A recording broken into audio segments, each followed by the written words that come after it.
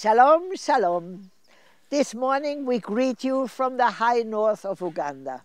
We are here in Karamoja, which is the highest northern part of Uganda. It's the poorest part of Uganda, but definitely it will be the richest part because the whole ground here, it's hundreds of square miles, is total volcanic ground.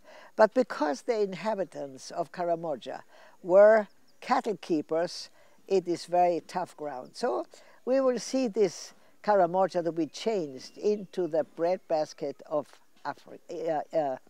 East Africa. Yeah, I want to tell you, I'm so happy this morning to be here with Papa Edmund Exler, the pastor of the church in Pforzheim, Strahlen der Freude, Rays of Joy. He and his darling wife, Maria, came to visit me for 2 weeks, far too short, but better short than nothing. And we are here and we are witnessing together the greatness of God. We are witnessing together the beauty that God has put in this earth so that we can see His glory. And now I want to give to Papa Edmund the word. He will speak in German and I will translate into English. Mein Name ist Edmund Exler. Ich freue mich, hier in Karamoja in Uganda zu sein. My name is Edmund Exler and I'm very happy to be here in Karamoja in the north of Uganda. Wir kommen aus Deutschland mit meiner Ehefrau Maria und wir freuen uns, diese große Tat Gottes zu sehen. My dear wife Maria and I, we are coming from Germany and we are very happy to see the great works of God in Karamoja. Ich staune, was Gott hier vollbringt in diesem Lande durch das Werk, wo Maria leitet. I'm very astounded for what God is doing through the ministry that Maria Prean has been called to do. Vision von Afrika ist ein hervorragendes Werk Gottes. Vision for Africa is a fantastic ministry of the Lord Jesus Christ. Und ein Beispiel für viele, viele Werke, durch die Gott wirkt auf dieser Erde. And it's an example for many people, for many ministries here on earth that are building the kingdom of God. Und heute möchte ich in ein Thema hineingehen, das mich begeistert. And today I want to talk about a theme that really makes my heart happy. Ich habe es genannt, Leben, zu bauen im Reich Gottes. And I called this message to live in order to build the kingdom of God. Wir haben bekommen Leben durch Jesus Christus. We have received life through Jesus Christ. Wir wissen, dass unser Gott ein Geist ist. We know that our God is a spirit. Und wir haben Offenbarung bekommen durch das Wort, dass Gott Liebe ist.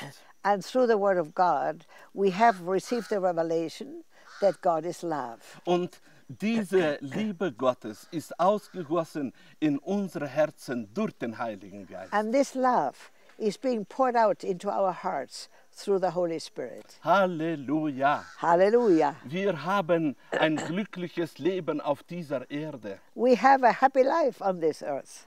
Und wir möchten hineingehen in das Wort Gottes. And we now want to look into the Word of God. In 1. Johannes 4. Kapitel 7. Vers steht geschrieben. In 1 John 4, verse 7, it says, Ihr Lieben, lasst uns einander lieb haben, denn die Liebe ist von Gott. Und wer liebt, der ist aus Gott geboren und kennt Gott. Beloved, let us love one another, for love is of God, and everyone who loves is born of God and knows God. Liebe ist von Gott.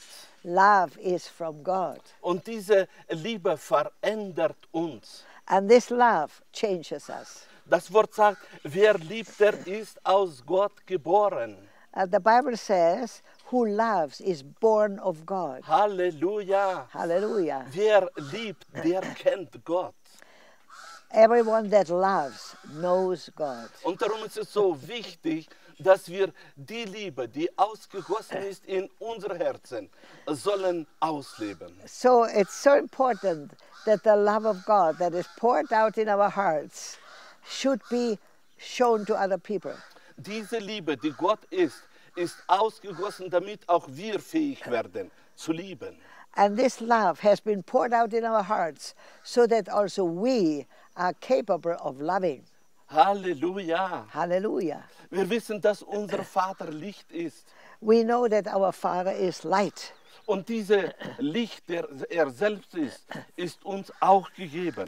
And this light that he is has also been given to us. Wir sind Licht auf dieser Erde. We are light on this earth. Er ist Gerechtigkeit. He is righteousness. Und er hat diese Gerechtigkeit auch uns gegeben durch Jesus Christus. And he has given this righteousness to us through Jesus Christ. Halleluja. Hallelujah. Ich freue mich von ganzem Herzen, I am so happy with all my heart dass wir auf dieser Erde Licht können sein, That- Gerechtigkeit Gottes können sein. that we can be light in this world and righteousness in this world. Und wir lesen in 2. Korinther 5. Kapitel 21. Vers. And we read in 2 Corinthians 5:21, Denn er hat den, der von keiner Sünde wusste, für uns zur Sünde gemacht, For he- auf dass wir in ihm die Gerechtigkeit würden,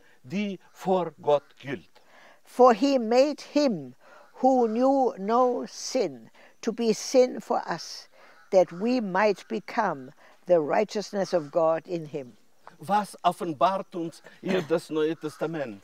And what does the New Testament reveal to us? Wir sind Gerechtigkeit in Christus Jesus. We are the righteousness in Christ Jesus. Warum ist das zustande gekommen? And how did this happen? Weil er, Jesus Christus, der keine Sünde wusste, Because he who knew no sin, er hat sich für uns hingegeben. he sacrificed himself for us. Er hat bezahlte Sünde He paid for our sin und hat uns in eine Stellung vor Gott gebracht, and brought us in a position before God die Gerechtigkeit heißt. which is called righteousness. Halleluja. Hallelujah. Halleluja. Hallelujah. Wir wollen uns freuen und fröhlich sein, We want to rejoice and be happy denn wir haben eine Stellung vor Gott, die Gott gefällt. because we have a position before God who is pleasing to God. Gerechte des Herrn. We are the righteous of the Lord. Halleluja. Hallelujah. In Römer 5. Kapitel 17. Vers lesen wir. In Romans 5:17 we read,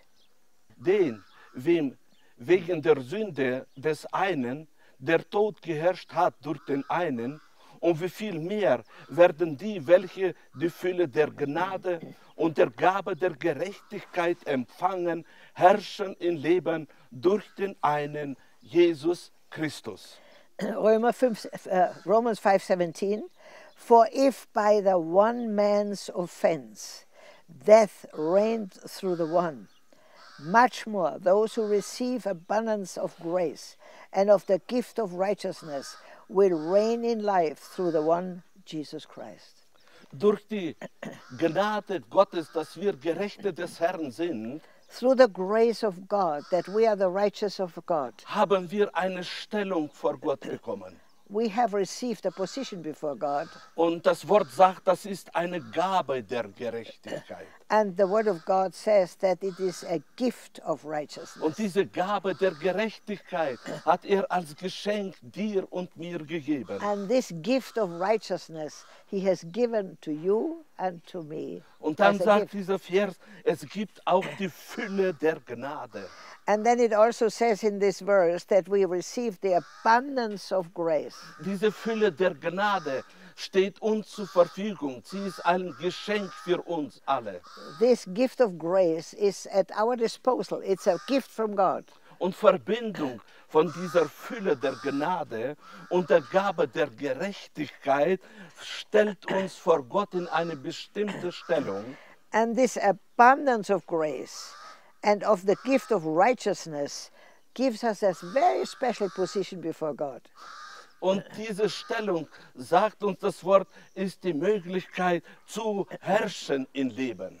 And this position gives us the right to rule in life. Halleluja. Hallelujah. To rule and reign. Wir sind keine Sklaven. We are not slaves anymore. Wir können herrschen im Leben. We can rule and reign in life. Ich freue mich, dass es gibt diese Gabe der Gerechtigkeit und Fülle der Gnade durch Jesus Christus. I am so thankful that there is the gift of righteousness and the abundance of grace Und through Jesus Christ. Wer weise ist, der empfängt das, nimmt das in Anspruch und lebt auf dieser Erde in der Herrschaft Christi. And who is wise accepts these promises from God and lives in the fullness of Christ. Wir haben vom Herrn bekommen Gnade auf Gnade. We have received from God grace upon grace. Wir wissen, dass unser Gott heilig ist. We know that our God is holy.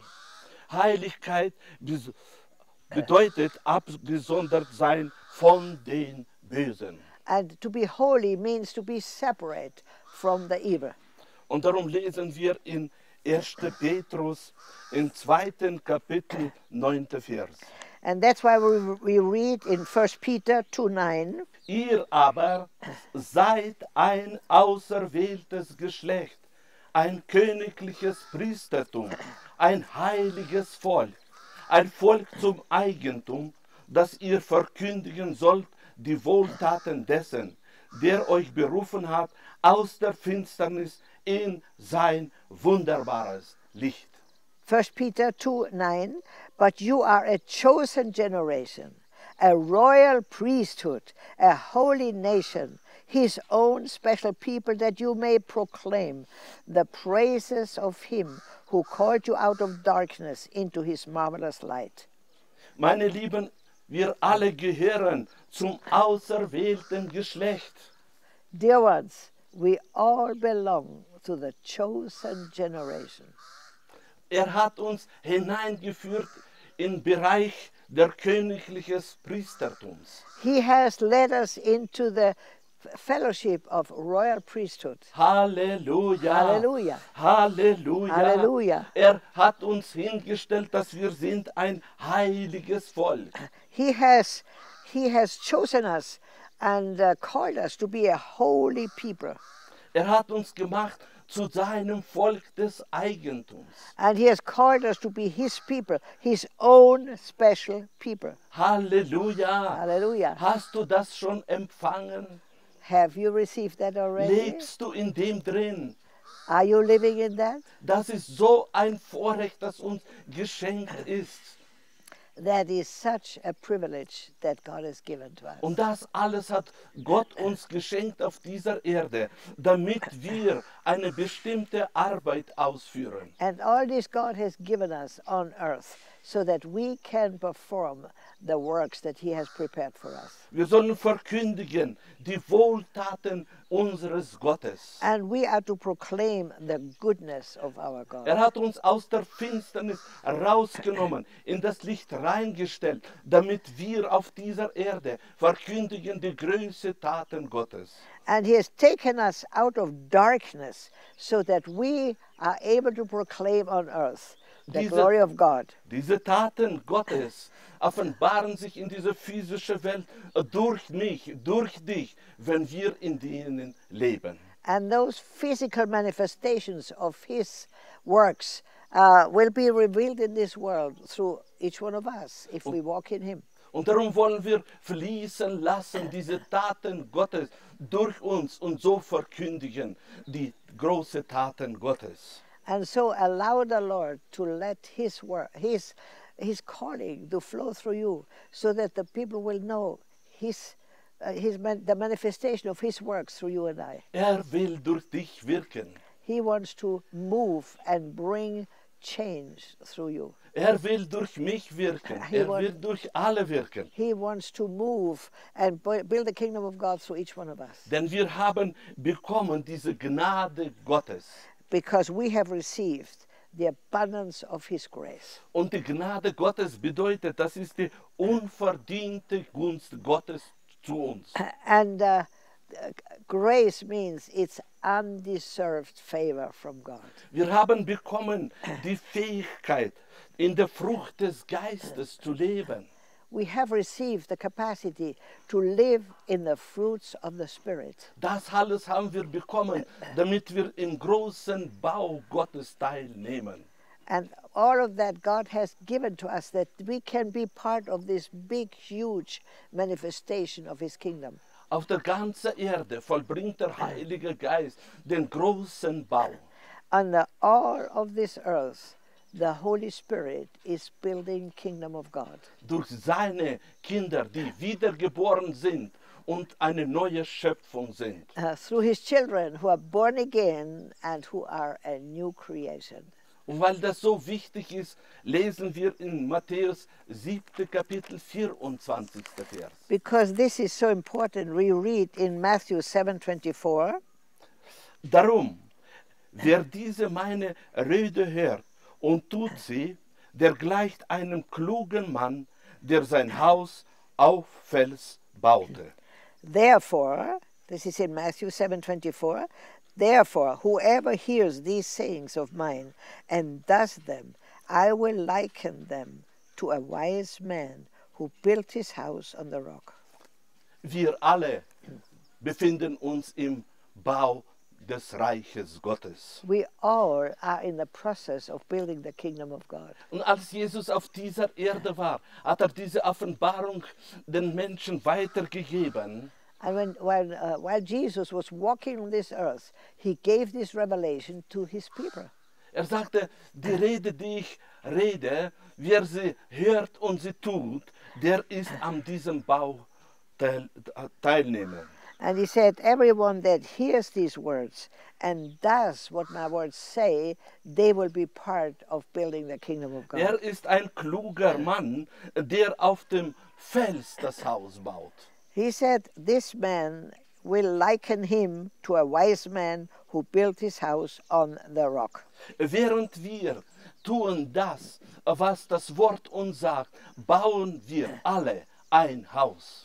While we do what the Word of God tells us, we are building a house. Es ist unsichtbar für die andere, aber in den Augen Gottes ist es sichtbar. It may be not seen by others, but in the eyes of God it will be seen. Wir bauen ein Haus auf den Felsen mit dem Namen Jesus Christus. We build a house on the rock with the name on it, Jesus Christ. Apostel Paulus sagt es uns auch in 1. Korinther 3,10, lesen wir das. In 1 Corinthians 13 we read this. Paul also talks about that. Nach Gottes Gnade, die mir gegeben ist, habe ich den Grund gelegt als ein weiser Baumeister. Ein anderer baut drauf. Ein jeder aber sehe zu, wie er darauf baut. In 1 Corinthians 3:10 it says, Paul writes, according to the grace of God, which was given to me as a wise master builder, I have laid the foundation and another builds on it.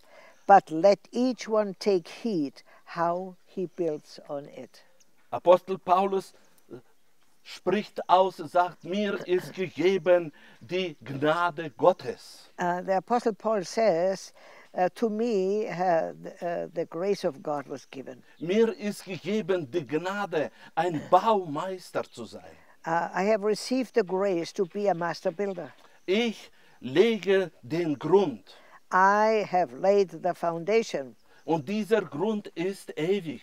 And this foundation is eternal on this earth. Und jeder, der glaubt an Jesus Christus, baut auf diesem Grund. And everyone that believes in the Lord Jesus Christ builds on that foundation. Und jeder muss schauen, was baut. And everyone needs to see to it what he is building. In 11. Vers lesen wir. In verse 11 we read, einen anderen Grund kann niemand legen, außer dem, der gelegt ist, welcher ist Jesus Christus. For no other foundation can anyone lay than that which is laid, which is Jesus Christ. Gott sei Dank, wir haben einen sicheren Grund und der ist Jesus Christus. Praise the Lord. We have a firm foundation, and that foundation is Jesus Christ. Und dieser Grund ist ewig auf dieser Erde. And this foundation is eternal on earth. Und dann sagt er, im 12. Vers lesen wir das. And in verse 12 of 1 Corinthians 3 we read, Wenn aber jemand auf den Grund baut, Gold, Silber, Edelsteine, Holz, Heu, Stroh, now if anyone builds on this foundation with gold, silver, precious stones, wood, hay, straw, so wird das Werk eines jeden offenbar werden. each one's work will become clear. Paulus wusste, dass wir als Kinder Gottes können aus verschiedenem Material bauen. And Paul knew that we can build with different materials. Jeder baut ein Haus, Everyone builds a house, aber jedes Haus sieht anders aus. but every house looks different. Einer baut aus Gold, One builds in gold, der andere baut aus Silber, the other one builds in silver, der andere baut aus the Edelsteine. other one builds with precious stones. Ja, die Möglichkeit, bauen aus Holz, Heu und Stroh ist auch But gegeben. we also have the possibility to build houses with wood, hay, and straw. Aber dann kommt ein Zeitpunkt, wo das Werk von jedem offenbar wird. But then there comes a time in each person's life where the foundation of your work will be obvious. Die Verantwortung, aus was wir bauen auf dieser Erde, liegt in unseren Händen. The responsibility with what materials we build the house on earth is in our hands. Und darum sollen wir schauen, dass wir bauen aus Gold, Silber, Edelsteine. And that's why we should really be very eager to build in gold, silver, and precious stones. Es soll glänzen, strahle aus das, was du baust. And what we do should really have a certain radiance. Lass die Frucht des Geistes jeden Tag aus dir herauskommen. Let the fruit of the Holy Spirit flow through you every day. Denn das Werk von jedem wird eines Tages offenbar werden. Because the work of everyone, one of these days, will become obvious. Wir bekommen Vergebung der Sünden durch das Blut Jesu Christi. We are receiving forgiveness through the blood of the Lord Jesus Christ. Aber das Werk, was wir bauen, das wird bis in die Ewigkeit da sein. But what we are building will be there for eternity. Und dann sagt Apostel Paulus, der Tag des Gerichts wird es ans Licht bringen. And Paul says, the Apostle Paul, that the day of judgment will bring to the light the quality of your building. Denn mit dem Feuer wird er sich offenbaren. Because it will be revealed through fire. Und von welchen Art eines jeden Werk ist, wird das Feuer erweisen. And the quality of each work that each one of us builds will be tested by fire.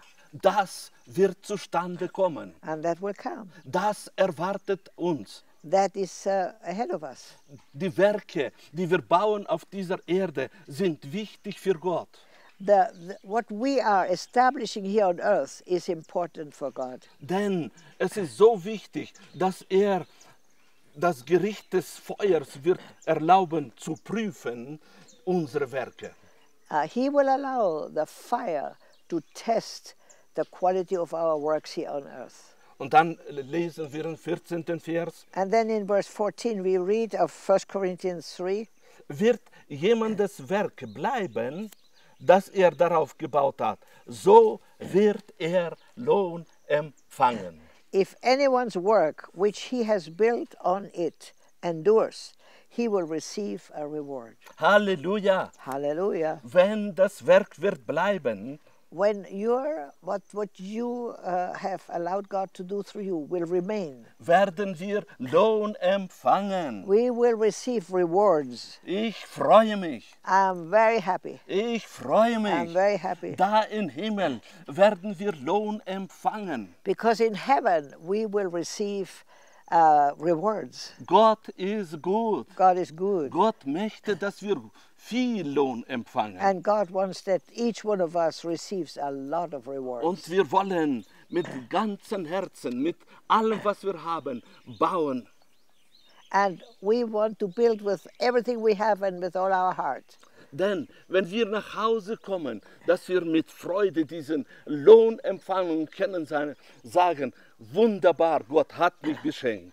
Because when we come to heaven and we receive the rewards, we can rejoice and say, yes, God, you have blessed me. Ich möchte dich ermutigen, I want- auf dieser Erde zu bauen. I want to encourage you to build on this earth. Schau, dass du baust aus Gold, aus Silber, aus Edelsteinen. And be careful to build with gold, with silver, and with precious stones. Erlaube nicht, dass Heu sich einmischt in dein Bauen. And don't allow hay to be mixed into your work. Dir hat Gott gegeben, diese Vollmacht abzustreiten, alles das, was sein Name nicht verherrlicht. And God has given you the capacity to determine not to work with things that don't glorify Him. Ich freue mich, dass Gott wird sich offenbaren, nicht nur hier, sondern auch im Himmel. And I'm so happy that God will manifest and glorify His, whatever He has created, not only on earth, but also in heaven. Und so wünsche ich euch Weisheit Gottes, So I wish you the wisdom of God Erfüllung im Heiligen Geist and to be filled every day with the Holy Spirit. und dass wir täglich bauen das Werk Gottes. And that daily we build the kingdom of God. Gottes Segen. God's blessing to you. Amen. Amen.